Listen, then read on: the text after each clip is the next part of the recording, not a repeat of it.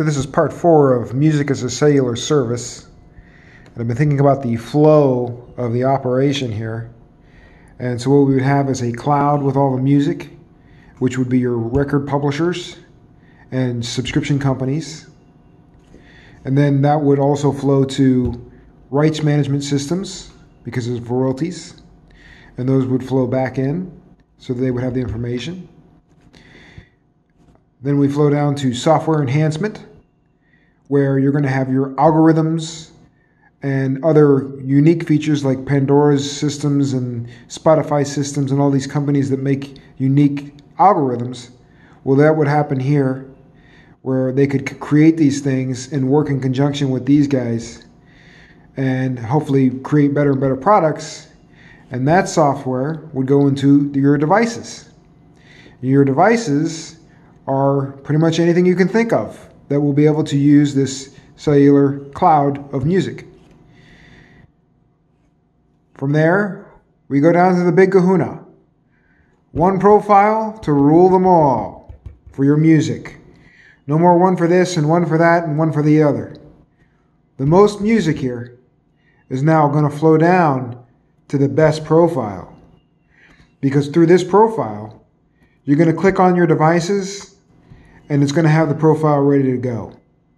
You're going to log in or put your dongle in. It's going to be very simple.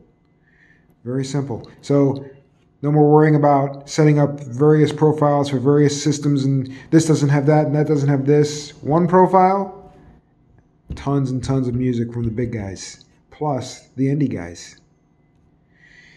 And then you can have sub-profiles because you might want a family plan. Or you might want multiple master profiles because there's only going to be a certain amount of bandwidth you're going to be able to stream music to. So you can have sub-profiles, which could mean sub-devices or sub-people, and those will be identifiable for these guys because, of course, they want to keep track of the rights, which means money. So that's why you have an information recycling system, an exchange between your master profile, the devices, the performance rights organizations. It's all going to go back up to these guys so they can keep coming down, including indie, with better and better content and better software and optimized systems continually to meet the needs and improve their systems. For your master profile, it's going to hold your master catalog of the biggest collection of music you've ever had spread across the most devices. So I've written it down here again so I would remind myself. You got the most music under one cloud because it's going to come from all these guys, and they can work with subscription companies. They can make jumbo systems, okay? You're going to have the widest access because this means you're going to be able to walk down the street and still hear your music because it's not cellular. And it means you're going to have access to all these devices very quickly because you're just going to log in. And it's going to be the best cost because you're not paying for phone service. You're paying for music service. My music service as a cellular system, as a cellular plan. And you're not paying for data because it's just music, people. Who knows what kind of tricky algorithms are going to use to can squeeze it down and expand it on later through the cell networks. That's up to them. And so you're going to have the best cost because of that. They're going to have it all squeezed down, get out all the middle people, and just run their systems through one centralized unit, which works great for this. And then you have your true universal profile, which means it's going on all your devices, and it's idiot-proof. There's no more messing around with having to remember keys and codes and pairing and syncing this device to this device and that device. You know, some of your devices will be able to perhaps download some things to your systems on their hard drives, etc., etc. But truthfully, you want to be able to just access a specific song like that from any device. So you don't have to worry about if it's on this hardware or this one or this one, because it's in the cellular system, it's in the cloud. It's on their servers in this system. So you're not worrying about backing up and all this kind of stuff. And that'll just be a redundant feature for specific devices or backup devices so that you can have that access offline in very, limited situations where you would want that, because you want to have access to a universal system at all times where you can just say, hey, play blah, blah, blah, and boom, whatever device is going to do it like that. Okay, so the easiest setup, because of the things I just mentioned, there's none of this, your key code, your command, your SIM code, all this stuff. Perhaps during initial setup, there's going to be some of that. But once you have the system ready to go, it's as simple as being able to log in. You're going to just log in to each device. There'll probably be a quicker way to do it with like pressing this, that, and the other thing to be able to link them up to the system once you have a main profile that's connected, let's say. So it's the easiest setup because you don't have to have multiple setups for multiple devices anymore. So this is why it's like literally legit.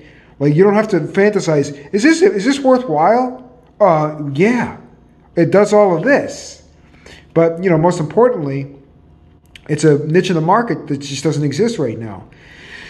The only thing that's randomly close is, or remotely close, is Sirius XM, but it's limited to like vehicles, and it's quite costly and all this kind of stuff that I know of. And this kind of thing should exist on AT&T, Verizon, T-Mobile as the next package, as another package. So you got voice, you got data, music. Should be a package. So the 4 components of this, one more time, since I didn't mention in the previous video, is your publishing. That'll make those guys happy, and that'll make some indies happy. Your hardware, that's going to make people like Sony and JBL and all the people that are going to have all kinds of all kinds of devices going. That's going to make them happy because they're going to have tons of stuff to build and tweak, or ways to implement devices that can be legacy, you know, things like that, so you can just plug into a legacy device. Then you're going to have your software and your cellular.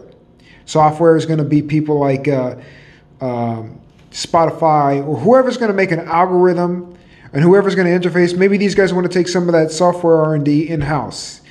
And, you know, maybe this master profile gets kind of squeezed together better with the rights management systems. So software, there's a lot of stuff going on with that, and a lot of companies that could potentially be involved with that. And, you know, that it could be a new company. It could be these guys can come together and say, hey, you know what? It benefits us to have a standardized, you know, system to streamline all this. So let's just call it XYZ, and we'll just all dig into that. You know, that kind of thing. That's what they're doing anyway, but it's more complicated and convoluted unnecessarily. And then the cellular systems, like I mentioned, is going to be like T-Mobile or AT&T, or, you know, whoever wants to carry this music cellular cloud. Now, really, they ought to be made to have a part of the spectrum allocated to this. It's remarkable that it doesn't exist already. So for whatever reason, it doesn't, and, you know, we're just getting up to all these new technologies where it's faster and faster. Well, this is wide open right now. There's definitely space to do this kind of thing. And they're worrying about Internet of Things. Well, here we go. This is just for the music side. This is going to be a big kahuna right here. So that's the gist of it.